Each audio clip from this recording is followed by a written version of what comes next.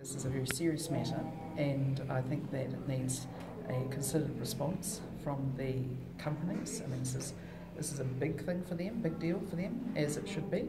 And the response from MB is, I think, best to come after the response from the companies. What can the government do, though, if it finds that it's not a competitive market? Well, there are 3 recommendations so far in the study, and no doubt MB will have other ones. But one of the things that Cabinet can do, and it already has done, is to agree to change the Commerce Act to give the Commerce Commission more power around matters like this.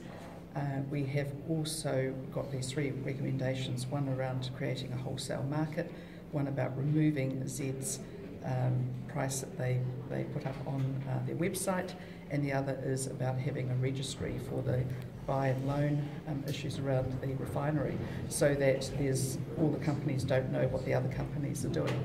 It's a strange business, this, where more transparency between companies can lead to possibly increased prices for people who buy their petrol.